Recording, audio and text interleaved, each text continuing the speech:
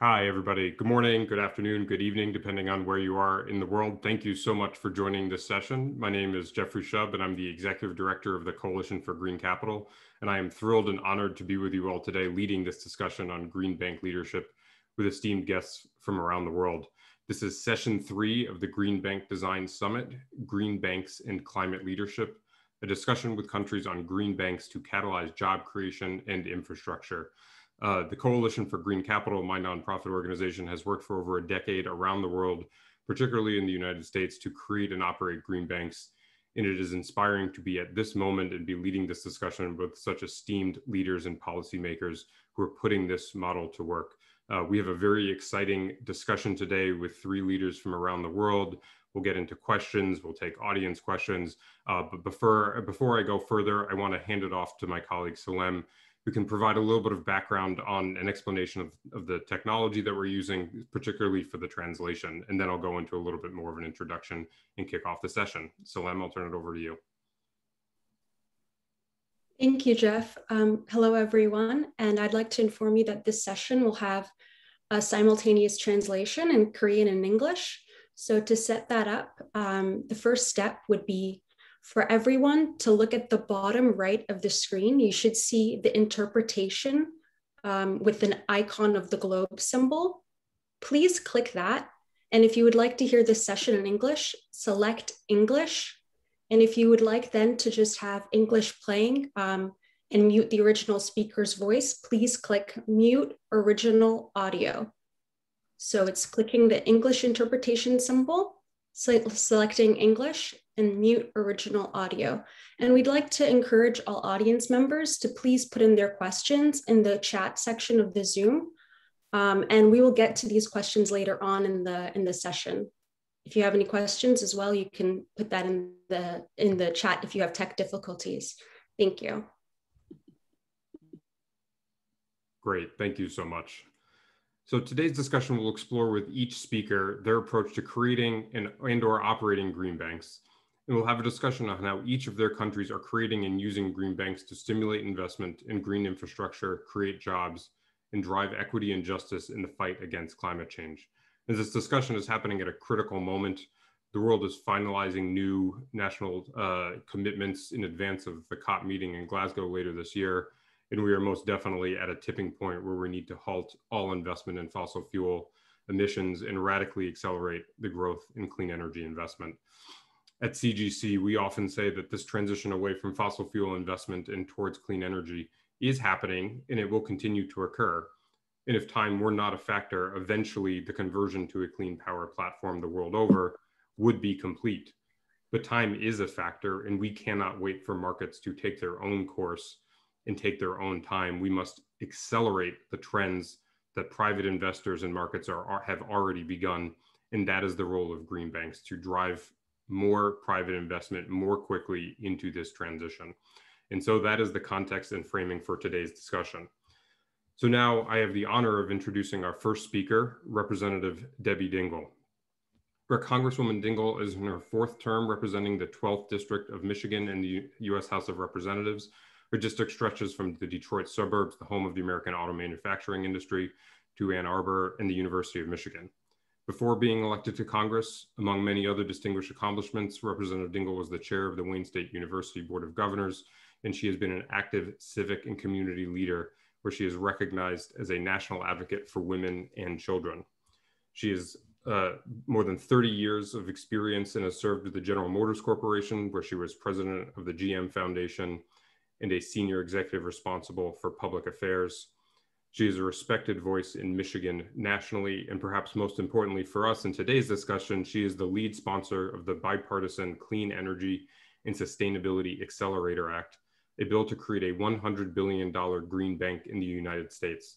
And just to speak personally, it has been an incredible honor and pleasure to be able to work with Representative Dingell and her office over the last few years on this policy. We would not be anywhere close to where we are to creating a national green bank without her leadership and commitment in her fight for this policy. And so it's an honor for me to introduce Congresswoman Dingell to be our first speaker on today's panel. Thank you so much. Thank you, Jeff, for that kind introduction. Good morning, good afternoon, good evening, wherever you are. And it's just great to be on with people around the world about an issue that so many of us care about.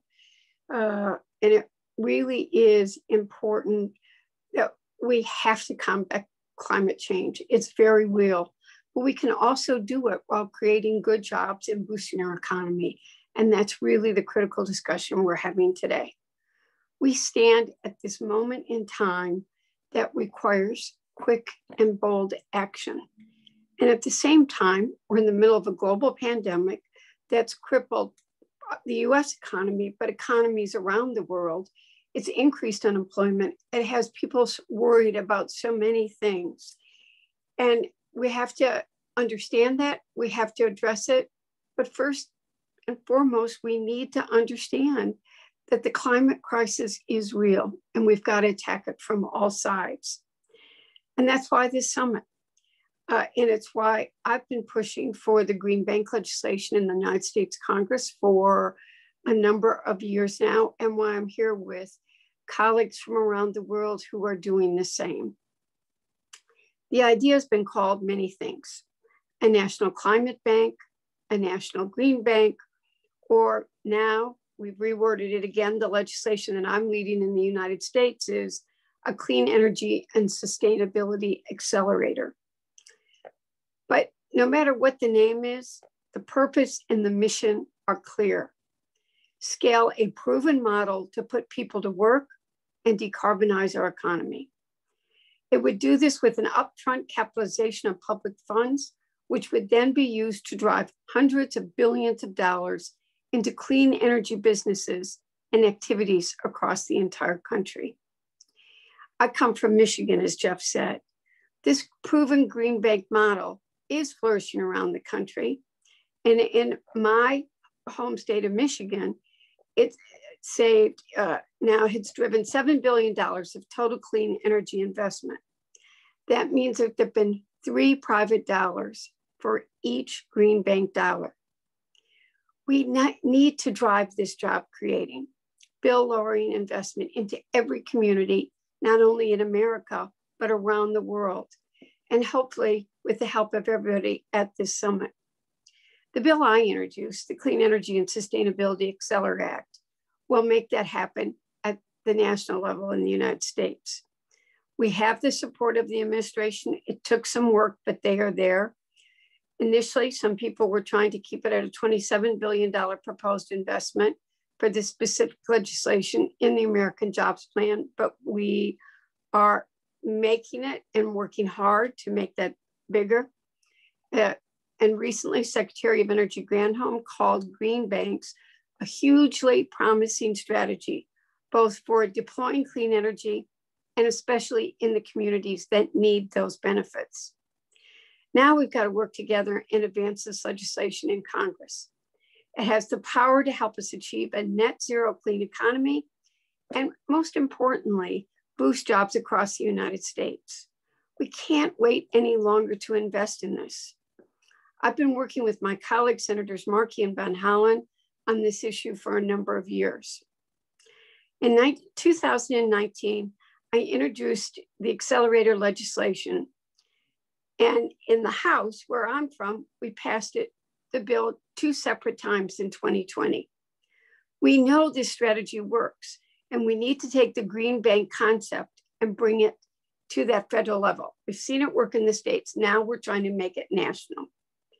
With the legislation that I have and trying to get the White House to support, and I think we're getting there, we'll provide $100 billion of upfront capitalization to the independent, nonpartisan, nonprofit community, which will then finance clean energy and climate-related projects that require upfront investment, but cannot easily access the capital. And it will do so in ways that leverage private co-investment. Given the gravity and the scale of the crisis we're facing, it cannot be overstated how important the level of funding is for this effort to be a success. We have to invest enough.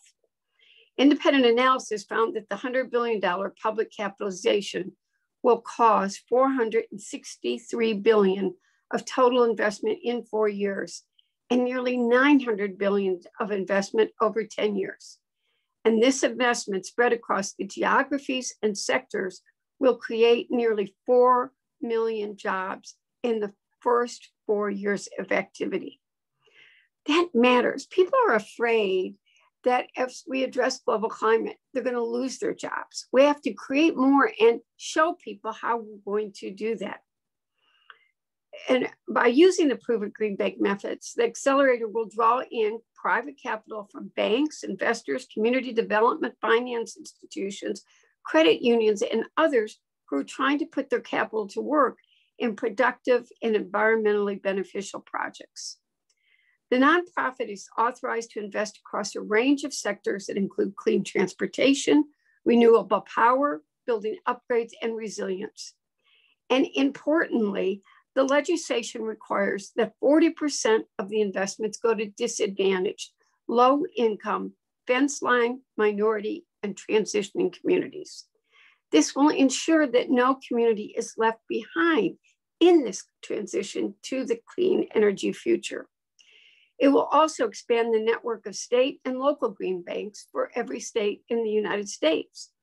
Specifically, the accelerator will provide the necessary funding to create green banks in every state in the country.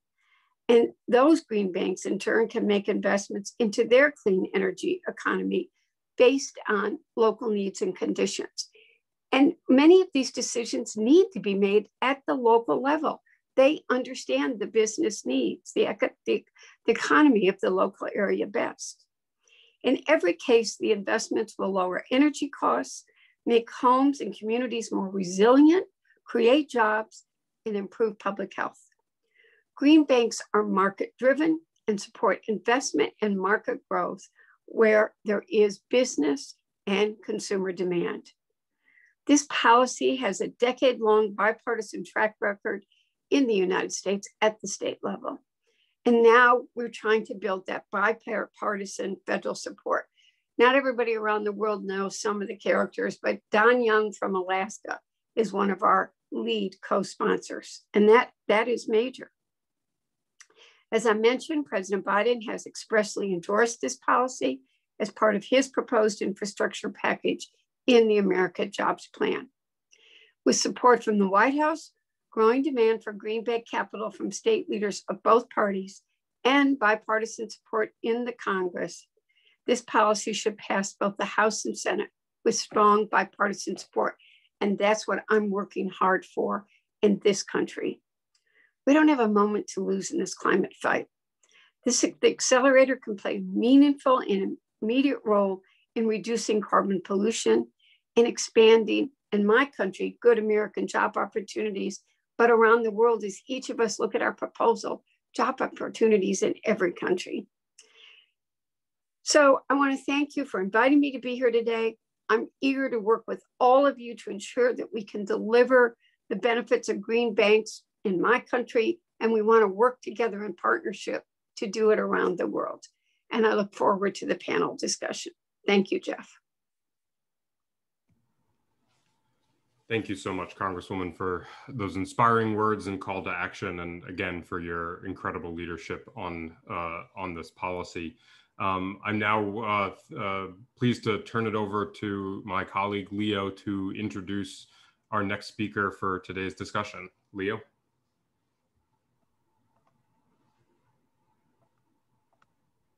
Thanks, Jeff. I cannot start my video. I think host needs to allow me to start my, okay, there you go. All right. Thanks, Jeff. So good morning, good afternoon, good evening, everyone, wherever you are. First of all, I'd like to really thank colleagues from Rocky Mountain Institute, Green Finance Institute, and LDC for organizing the session. Also, special thanks to Congresswoman, Debbie Dingell, for your, very inspiring speech and leadership. Also, looking forward to hear from Ian from, CEFC, and because it's been a very exciting journey, I'm sure, for Australia. Because the CEFC, really has been, leading by example. So I really look forward to hearing from Ian today. So first of all, you may wonder why entities like Green Climate Fund is involved in, creating green financing institutions or green banks around the world. mainly because we do believe that this is, one of these catalytic investment vehicles that can unlock the private investments at scale, especially in developing countries. As you know, GCF's mandate is to support developing countries to finance climate mitigation and adaptation activities. And we are of the view that, Green Bank can really deliver what we intend to achieve. And really, we hope to replicate the Mongolian Green Finance Corporation and the Development Bank of Southern Africa's climate finance facility model across other developing countries as well. And in Korea, as you know, GCF is hosted by Korean governments many years ago. So we are based in a small town called Songdo in Incheon, near the airport. And we've been working quite closely with Korea as our host country to set up a green bank by sharing best practices. And it's been really an honor personally to have contributed to this green finance bill, including the establishment of a Korea Green Bank alongside the Member of Parliament Min Young-bae, who I'll be introducing to you in a moment. And I really would like to express my sincere gratitude to MP Min Young-bae for his leadership and dedication, as he has been championing this effort within the National Assembly. I mean, joining this session at 9 p.m. Korea time, I think does demonstrate his firm commitment. Just a quick introduction of MP Min Young-bae. So MP Min is a lawmaker of the ruling Democratic Party of Korea, representing Gwangshan District in Gwangju Metropolitan City. And he is the key member of the National Policy Committee at the National Assembly in Korea. Just so you know, for his speech today, MP Min will be speaking in Korean. So please, change your interpretation channel to English if we haven't done so already. And he will be using PowerPoint slides. So without further ado, please allow me to hand over to MP Min Young-bae. Thank you.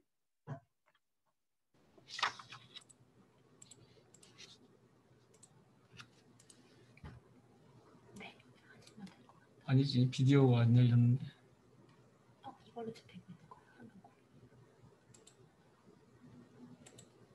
화면 공유 중이에요. 지금 이걸로 나가고 있어요. 한번 말씀해 보실까요?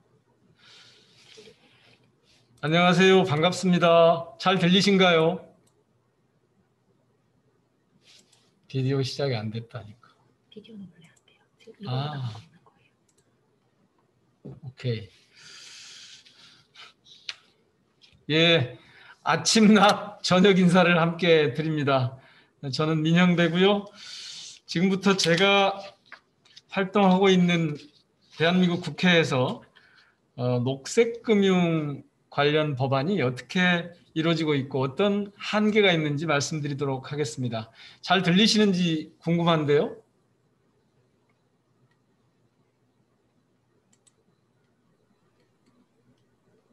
We can hear you. 오케이. 땡큐. 네. 그러면 제가 저희 국회에 지금 발의해 놓고 있는 녹색금융 촉진 특별법, 그러니까 기후위기 대응을 위한 녹색금융 촉진 특별법에 대해서 설명을 드리도록 하겠습니다. 먼저 이 법을 왜 만들게 됐는지 말씀드립니다. 지금 대한민국의 상황은 이 녹색 분야로 비녹색 분야에 투입되어 있는 자금들을 어떻게 끌어올 수 있을 것인가, 이게 과제로 되어 있습니다. 대개 아시는 것처럼 녹색 산업에 대한 투자는 회수 기간이 오래 걸립니다. 그리고 불확실성이 좀 크다는 그런 특징이 있죠. 그래서 이런 특성을 견뎌줄 수 있는, 감내해 줄 수 있는 녹색 투자 자금의 규모가 대폭 증가해야 합니다. 그러니까 이 자금의 규모를 확대하기 위해서 이 법안을 발의하게 됐습니다. 결국 금융투자를 비녹색에서 실질적이고 진짜 녹색으로 전환을 위해서 법안을 발의했다, 이렇게 보시면 되겠습니다. 주요 내용은 4가지로 구성되어 있습니다. 첫 번째는 녹색금융을 활성화하기 위해서 혹은 녹색금융을 촉진하기 위해서 어떤 기본 원칙을 둘 것인가 하는 문제입니다. 두 번째는 정부와 금융기관의 역할과 의무, 즉 녹색금융 촉진에 있어서 정부와 금융기관의 역할과 의무를 규정했고요. 세 번째는 화석연료 산업에 대한 금융 지원은 이제부터 제한하고 녹색 산업에 대한 금융 지원은 확대하도록 하는 일입니다. 그리고 마지막으로 오늘 주제가 되고 있는 그린뱅크 설립을 어떻게 할 것인가 하는 문제입니다. 제가 작성한 그래서 발의해둔 법안의 조문을 좀 보여드리겠습니다. 조금 전에 말씀드린 것처럼 오늘 세미나 주제인 그리고 이 법안에서 가장 중요한 녹색금융공사 그린뱅크 설립에 관한 것입니다. 기후위기 대응 관련 자금 공급을 확대하고 녹색금융을 촉진하기 위해서 한국녹색금융공사를 설립토록 했습니다. 이 녹색금융공사는 대출, 투자, 보증 등 금융 관련 활동과 함께 녹색 사업의 발굴과 자문 그리고 국제협력, 지금 오늘과 같은 이런 국제협력의 업무도 함께 맡도록 그렇게 했습니다. 그러면 이 법의 주요 내용이자 오늘 세미나의 주제인 이 그린뱅크 한국의 녹색금융공사에 대해서 조금 더 자세히 설명을 드리도록 하겠습니다. 먼저 왜 한국에 지금 그린뱅크가 필요한가 하는 부분입니다. 두 가지인데요. 첫 번째는 그동안 한국 정부의 녹색금융이라고 하는 게 없었던 것은 아니지만 되게 실패한 역사를 가지고 있습니다. 대부분 펀드를 만들어서 이걸 집행을 했는데 결과적으로 민간 투자를 확대하는, 민간 투자를 끌어내는 역할을 하지 못했을 뿐만 아니라 펀드 운용을 통해 실질적으로 그린의 가치와 환경이 개선됐다는 그런 결과가 특별히 보이지 않습니다. 그리고 두 번째는 문재인 정부가 내세운 2050 탄소 중립을 실현하기 위해서는 금융을 전체적으로 관장할 컨트롤 타워가 필요합니다. 그런데 이게 좀 이루어지지 않고 있고요. 그리고 세 번째는 민간이 감당하기 어려운 이 녹색 투자에 대해서는, 녹색 프로젝트에 대해서는 선제적인 투자가 이루어져야 합니다. 이런 선제적인 투자가 없이는 지금 문재인 정부가 내세우고 있는 2050년 넷제로는 어렵다. 따라서 그린뱅크가 꼭 필요하다. 이렇게 말씀드릴 수가 있습니다. 그리고 이 정책금융기관들이 여러 가지 있는데 이게 이제 이 녹색금융공사를 통해서 서로 이해하고 대립하는, 그러니까 이른바 이해상충을 해소할 수 있는 그런 장점이 있을 겁니다. 대개 지금까지 그 정책금융기관들은 말은 녹색금융을 지향한다고 하면서도 실제로 탄소 배출 산업의 이 명분, 그러니까 국민경제 발전이라는 명분을 통해서 지원을 그냥 해왔었습니다. 그래서 기존의 녹색금융 체계를 가지고는 이 녹색금융이 우선적으로 이루어지기 어렵기 때문에 신규 금융기관을 만들도록 했고요. 이 한국녹색금융공사의 운영 메커니즘은 지금 보시는 그림처럼 이루어져 있습니다. 그리고 이 녹색금융공사는 또 한 가지 초점을 맞추고 있는 것이 뭐냐 하면 지역의 균형 발전입니다. 그러니까 지금 한국은 극심한 중앙집권적인 수도권 집중이라고 보통 표현을 합니다만은 그런 불균등 성장 때문에 지역 간에 되게 그 고른 성장의 기회를 갖지 못하고 있습니다. 그래서 지역별 녹색금융공사 지부를 만들어서 지자체나 지역개발공사 등과 협업하고 전환이 공정하게 이루어질 수 있도록 하자는 겁니다. 녹색금융공사의 예상 효과는 세 가지입니다. 첫 번째는 전문 인력의 양성과 녹색 산업이라고 하는 것에 집중할 수 있다는 점. 두 번째는 탄소 중립에 들어가는 거대한 자금을 조달할 수 있게 해줄 거고요. 세 번째는 해상풍력처럼 장기적 투자가 요구되는 사업에 대한 전략도 도울 수 있다는 겁니다. 지금 이 법안은 작년 11월에 발의해서 올해 2월 제가 속해 있는 국회 정무위원회에 상정돼 있고요. 이제 곧 심사가 시작될 겁니다. 물론 이 법안이 설립되면서 공사를 이렇게 새롭게 만드는 데 대한 우려와 반대가 있었습니다.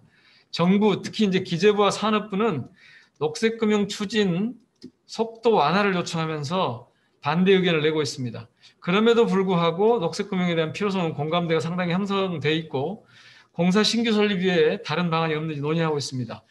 저희 의원실에서는 저희 당의 정책위원회, 금융위원회, 산업은행 이런 데 실무를 통해서 수정안을 도출을 했는데요.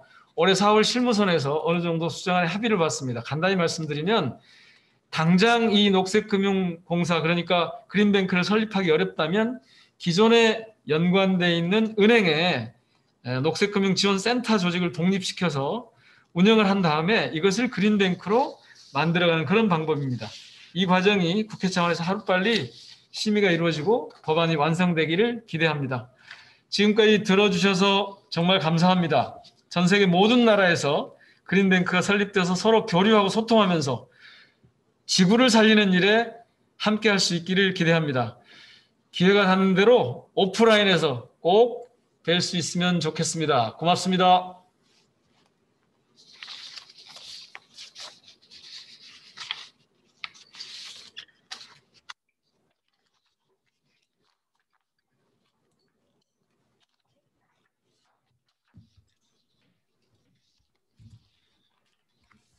Thank you so much, MP Min, for your remarks and for describing so clearly the objectives and the policy pathway that's been laid out in South Korea, and showing us the different ways that different countries are approaching this challenge, and the legislative tactics clearly show that South Korea is on a good pathway to creating a strong and robust national green bank as part of a broader national effort to think systematically about green finance. So thank you so much for your remarks and your presentation.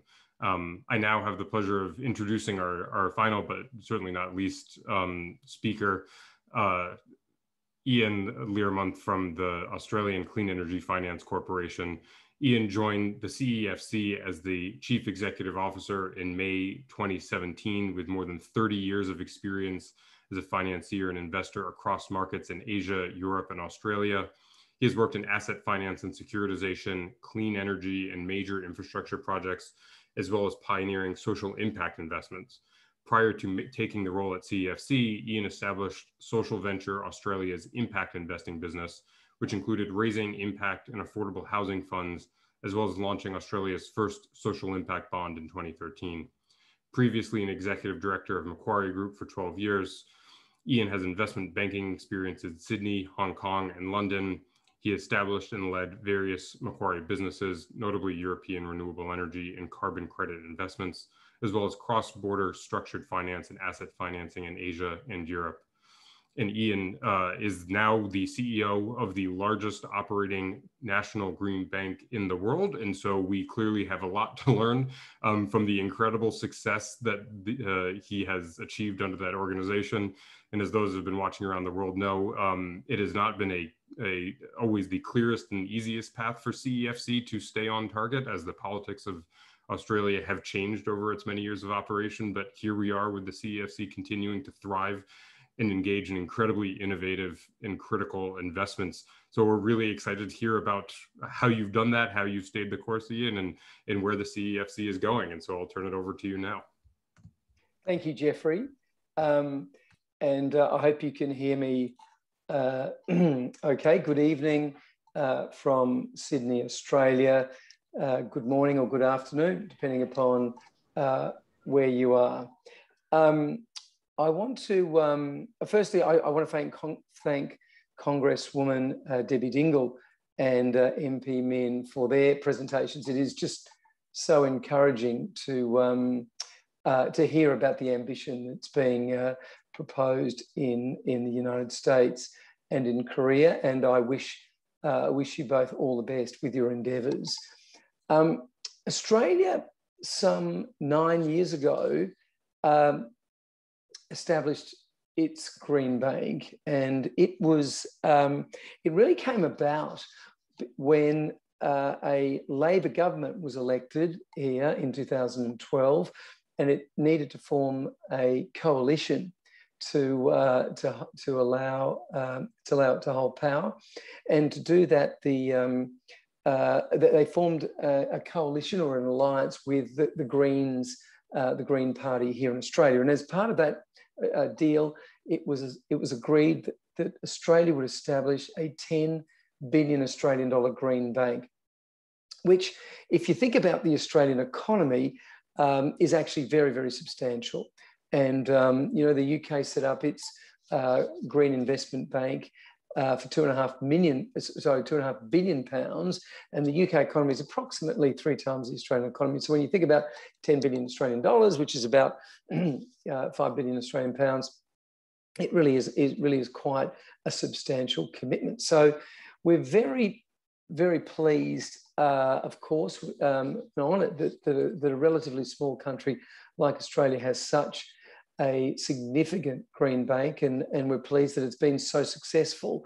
Now, I've kind of led the Clean Energy Finance Corporation for the last 4 years, so I can't lay claim, of course, to all of its success, but I have, been leading the charge over the last 4 years, and we've grown very, very substantially. Let me tell you firstly a little bit about exactly who and what we are. So we were established under a relatively simple act of Parliament, and really the act doesn't necessarily say a whole lot. It's a relatively short piece of legislation, but it says you've got $10 billion.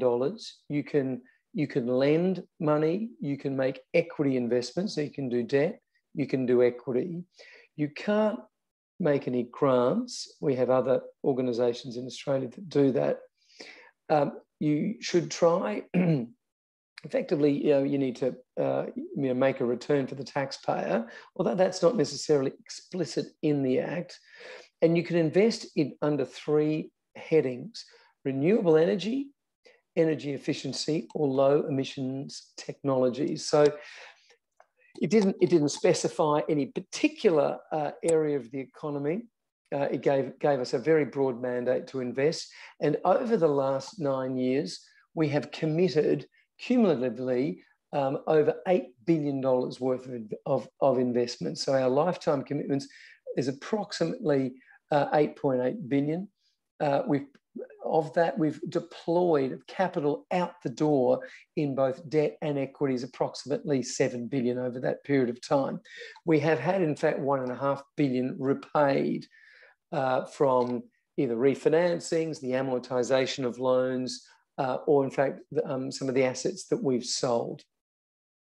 About 50% of our portfolio is in renewable energy, and that in fact is a requirement of the Act. So we have done a considerable amount of wind and solar as the Australian economy over the last 7 or 8 years started to develop large-scale wind farms and large-scale solar parks. We have now invested in something like 3.5 gigawatts of renewable energy, predominantly as a lender, a project financier. So we have lent capital to wind and solar projects over that period of time, often in cases where they may not have had contracting for the energy, which made them unattractive for conventional mainstream banks. We have also invested in the other half of our portfolio. We've invested in many areas of energy efficiency in the economy, and that has manifested itself in loans, or in some cases equity investments in sectors like the real estate sector, agriculture, transport, and infrastructure. So we've had a very, very broad range of sectors that we've been investing in. We are approximately 85% debt, 80% debt and about 20% equity. So we've been more a lender than an investor, but importantly, we have used equity in some cases to achieve a particular impact. One of the most important features of the Clean Energy Finance Corp, and I hear that when I hear Congresswoman Debbie Dingell talking, is about also facilitating third-party investors alongside a green bank, and that is where you get your leverage.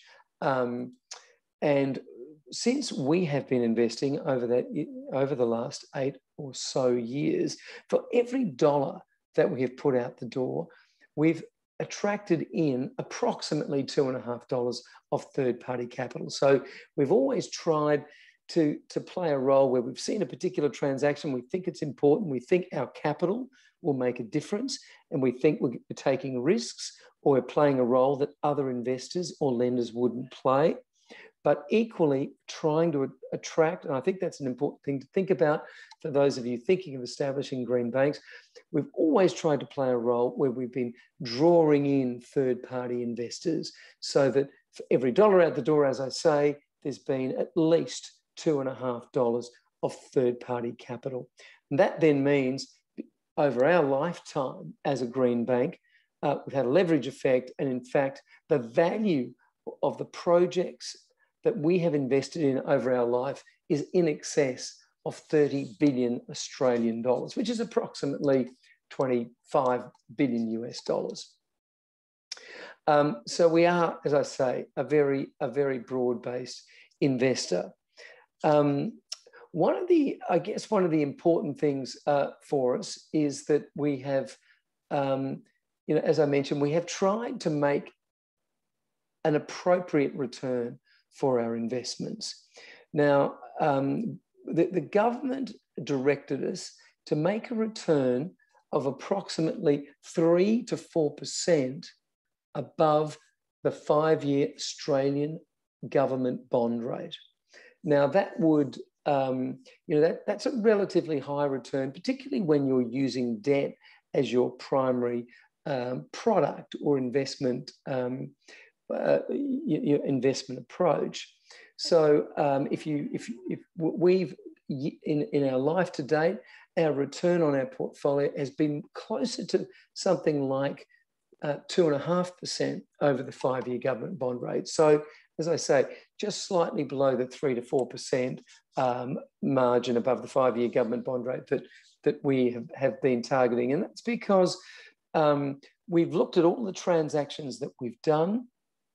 We've looked at them on what's the appropriate return that we should be achieving. We haven't tried to have a hard and fast rule for all the investments we've been making. We've looked at them. We've looked at what role should we play? Do we need to be senior lender, secured lender? Do we need to be mezzanine finance, subordinated debt? Should we be equity, in fact? Should we be a long-dated lender and offer sub-market interest rates to get this particular project up? Or is it more important that we take an equity position to facilitate senior lenders to come into this particular project? So we don't have any hard and fast rules. We look at what is needed out there, and therefore, each deal is very much bespoke. If you look at our portfolio today, if I could tell you about the sort of main areas that we have been investing, as I say, we've probably, in terms of where our balance sheet sits today, we would have something like $1.5 billion of project finance, wind and solar, as well as large-scale batteries. So we've been increasingly investing in storage in the Australian energy market. Emissions in Australia, approximately 30% of emissions come from the energy sector. And we've historically been an energy system that's run off coal. Australia has, of course, vast amounts of coal in the system. And we've been trying to decarbonise the energy sector, as I say, through investing in renewables. And increasingly, as renewables has come into the system, and it's approximately 25% of the system today, we have been now investing in technologies to balance renewable energy like storage. So we've been lending in a limited recourse way to some of the large grid-scale battery projects here in Australia. In fact, they're some of the biggest battery projects in the world. They're Tesla batteries, but they're modular, and they're in the most recent case 160 megawatts of storage. So very, very significant. We've invested in funds. We've supported funds that have been managed by private sector investors in agriculture, in, as I say, in the real estate sector. So green residential property funds, green commercial and office building funds. We have invested in ag funds being run by people like the Macquarie Group, a very big global infrastructure investor. And we've also, importantly, invested in funds at the smaller end of the market where there might be a particular focus on a technology, for example, agricultural technologies. And so we have invested in ag tech funds. We have invested over $1 billion in green and climate bonds. We felt it's important to support that market here in Australia. We've provided corporate finance to industrial companies, often at sub-market rates, to allow them to support business cases to move away from fossil fuels like gas, which is being, of course, used to drive a lot of industrial processes, and to move on to electrification or other processes which emit far less carbon. We have also lent to banks and other financial intermediaries who then on-lend using their vast number of business bankers and originators around the Australian countryside to much smaller lenders. So people who might want to just borrow $50,000 to put solar on the rooftop of their let's say, their farmhouse silo or sheds, for example, or buy agricultural equipment that might be energy efficient. We can't reach them, but if we provide sub-market financing to mainstream banks, they can on-lend to smaller borrowers around the country. Finally, I'll mention that we also invest in the clean tech sector, where we make small equity investments in new technology, emerging technology companies that might be developing software for rooftop solar. Australia is a world leader in rooftop solar. 25% of Australian rooftops have solar panels. Can you believe that? It's incredible. We install about 2 gigawatts of household solar every year. So solar technology companies, carbon fiber wheel companies, electric bike companies. There's a lot of ingenuity here in Australia, and we are also a venture capital investor. So maybe just to wrap up, as I say, we have 10 billion Australian dollars. We can do a very broad range of things: debt, equity, preference shares, subordinated notes. We can invest right across the economy, importantly, as well as the energy sector, the property sector, agriculture, infrastructure, transportation. Most importantly, Australia has a very low uptake of electric vehicles, and we are driving carbon emission reduction across the country. And to date, all the projects we've invested in, once completed, many of them are complete, should abate nearly 10 million tonnes of carbon per annum. So thank you for the opportunity to speak to you, and I look forward to the Q&A session. Thank you very much. Thank you so much, Ian.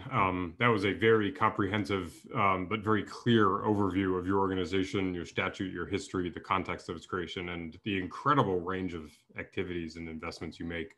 I think there's a really important lesson in there around the kinds of flexibility, not only in terms of the kinds of financial products you can offer in terms of senior subordinated debt or equity, but the kinds of ways you can even engage in the market of providing corporate finance to an industrial company to figure out how to electrify their processes at the same time of doing sort of traditional, straightforward project finance for a wind or a solar project in the entire range of sectors you identified. I think that kind of flexibility is essential to sparking the economic growth that we're talking about while also achieving climate goals. And yeah, I mean, I know academically that rooftop solar penetration in Australia is higher than in the United States, but 25% of market penetration is truly astonishing. And it's something that I think the folks in the United States should be extremely envious of. It's remarkable to have built a market to that scale.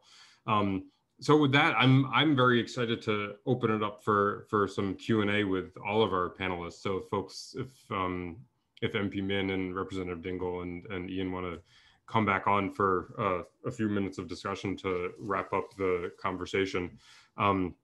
Maybe Representative Dingell, I'll start with the first question for you. We know around the world it can be difficult for governments to put money into green banks or really any major new initiative. Similar to the accelerator you're creating. As you said, this bill passed twice last year, and it has bipartisan support this year, and there's a large number of stakeholders behind it. Why do you think this policy has found so much traction at this moment in the United States, given our political context?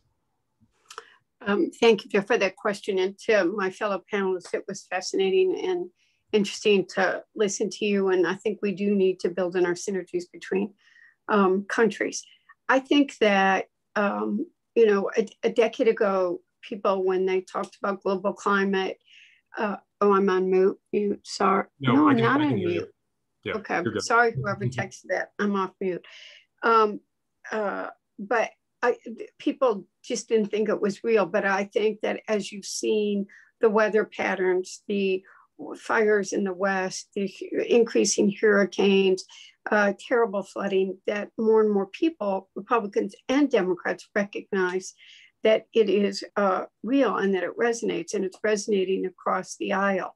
So rather than to pass broad public policy, I think by investing and using the marketplace to encourage people to invest in technology that is going to make a difference by, you know, we're giving $100 billion of upfront capitalization to people to help finance these clean energy and climate related projects.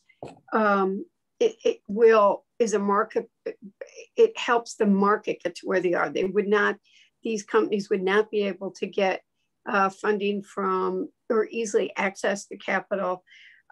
It's worked in the States. It's had a bipartisan record in the States. Green Bank legislation has been signed by Republican governors in Alaska, which is what I think we have done. Young helping me at the federal level, Nevada. It actually, in my home state of Michigan, Rick Snyder was a very strong supporter of it, another Republican governor, and they're operating or in formation in states like Florida, which has a very conservative governor, Ron DeSantis, in Pennsylvania. So I think that it is a way for people, Republicans who know that the issue is real, to be supportive of technology that's going to address the issue. Great. Thanks so much, Congresswoman. And Ian, I guess a similar question for you, not so much around the political context of the creation of CEFC, but can you speak a little bit about the work you've done and need to continue to do to maintain political support for CEFC and the work you're doing, and how do you ensure that you have the kind of industry and policymaker support you need to stay on your mission? Yeah, thank you, Jeffrey. It is absolutely essential that we stay in close touch and support the government of the day. And the federal government, of course, our kind of responsible government and our shareholder, in fact. The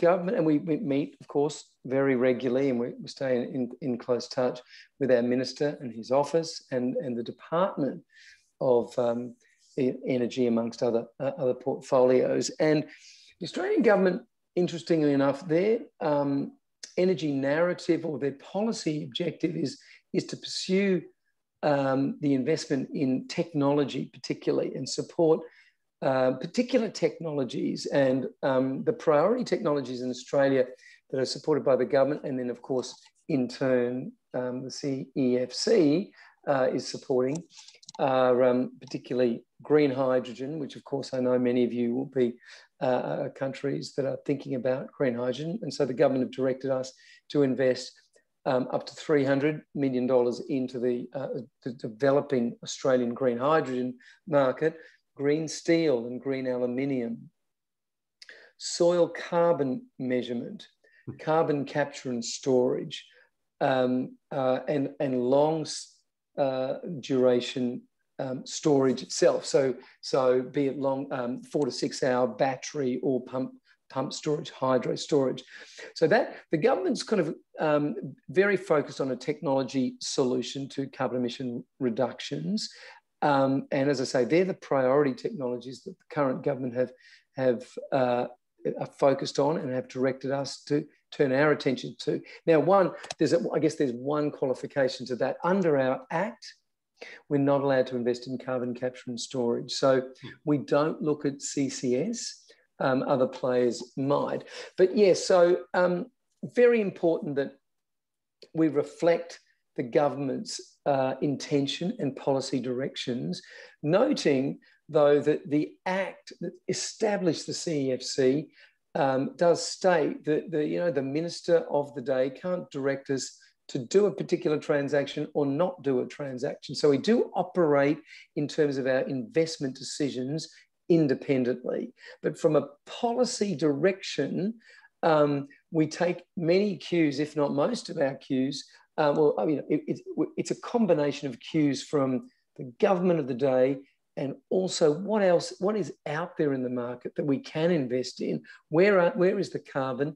Where can we abate those carbon emissions? Is there an investable opportunity? And that's when we set ourselves up to have specialties across the economy. But when the government say, we want you to invest in the security and reliability of the electricity grid with the uptake of renewable energy. And then, of course, we've been out there investing in the grid, for example, which will allow a greater percentage of renewables. So it's a sort of a very nuanced approach, but yes, we take direction from the government as we also take direction or are influenced by what opportunities there are to invest in the marketplace. And so one follow-up question on this. I'll ask this because it's particularly germane in the conversation in the United States right now. You said the one technology in the one sector you cannot invest in is carbon capture and sequestration. Can you just explain a little bit more about the rationale for that? Is it because of a perception of cost or return viability, or is it just a political decision that this should not be in your portfolio? Actually, Jeffrey, I take that back. Two things that we expressly can't invest in. Nuclear, in the Act, nuclear in Australia has never had political support. Well, not in decades. And carbon capture and storage. Now, why can't we invest in carbon capture and storage? Look, it harks back to the original passing of the Act. And there was possibly a feeling that, carbon capture and storage could have, and look, I'm speculating to some degree. I kind of wasn't there on the day, but might that have extended the life of coal-fired power stations in some way? So we don't do carbon capture and storage. We look at other things like soil carbon sequestration, forestry sequestration. We are looking at opportunities in that regard, but today, yes, we cannot invest in CCS. Okay, very interesting. Not surprisingly, the two technologies that you identified, nuclear and CCS, are the two hot button ones that come up in most of our conversations around policy in the US, around the National Green Bank. So MP Min, I'd love to send the next question in your way if you can hear me. So one question is, what are the major challenges in creating the Green Finance Corporation that you've proposed, and is necessary, what is the fallback option in case it cannot be established at all or on the timetable you are looking for?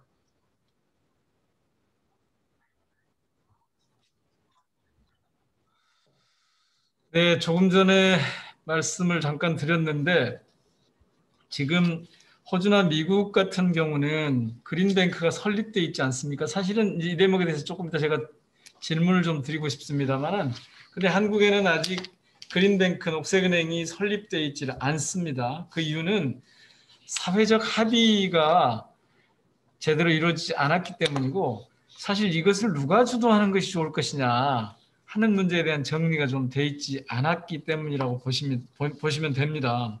그래서 지금 이제 비로소 이 전담 금융기관이라고 할 수 있는 녹색금융공사를 설립하려고 하는 거고요. 또 하나 걸림돌은 사실은 정부가 여기에 대한 태도를 명확하게 하고 있지 않다는 점입니다. 사실은 2050년 탄소 중립을 선언하긴 했지만 아직 여기에 이르는 경로를 어떻게 구축할 것인지, 어떤 방식의 접근을 통해서 이 넷제로 2050년 넷제로를 이룰 것인지에 대한 그 로드맵이 완성되어 있지 않습니다. 되게 이런 두 가지는 사실은 한국에서의 이 녹색 산업의 개념 혹은 녹색 금융의 필요성에 대한 논의가 그동안 오래되지 않았다, 매우 일천하다라고 하는 것이 이유일 겁니다.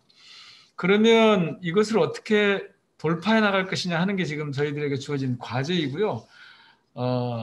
곧바로 은행 설립으로 가는 방안이 있고, 또 하나는 중간 단계를 거치는 방안이 있을 겁니다. 지금 아직 입법 과정에 있기 때문에 어느 쪽이 더 효과적일지에 대한 논의가 조금 더 깊이 있게 이루어져야 할 겁니다. 다만 지금으로서는 앞서 말씀드린 그런 장애 요인 때문에 가능하면 중간 과정을 거쳐야 되지 않을까 싶습니다만은 사실 누구도 지금 해보지 않은 길이기 때문에 이게 효과에 대한 그 확신이 없어서 여전히 지금 좀 어려움을 겪고 있습니다. 오히려 제가 좀 궁금한 게 있는데 좀 여쭤도 되겠습니까? 그 호주의 리어먼스 I will warn we have about 2 minutes left, but I would love if you have a question, go for it. 네, 그 호주의 리어먼스 CEO님께 좀 여쭙고 싶은데 우선 지금 호주의 그린뱅크가 민간과 정부, 그러니까 호주 그린뱅크의 설립의 구성이 어떻게 되어 있는지 궁금합니다. 조금 전에 말씀하시기로는 정부의 지침하고 시장 상황을 결합해서 운영을 하신다라고 하셨는데 그렇다면 이건 공공기관인 겁니까? 아니면 공공과 시장, 민간의 합작인 겁니까? 아니면 민간으로 독립되어 있는 기구입니까? 이게 되게 궁금합니다. 그리고 만약에 이게 그런 어떤 성격에 해당되는지 모르겠는데 이런 분야와 이런 분야에 대한 투자나 이런 목표를 세우는데 이것은 완전히 독립적으로 이루어지는 겁니까? 정부의 지침이 매우 중요하게 작동합니까?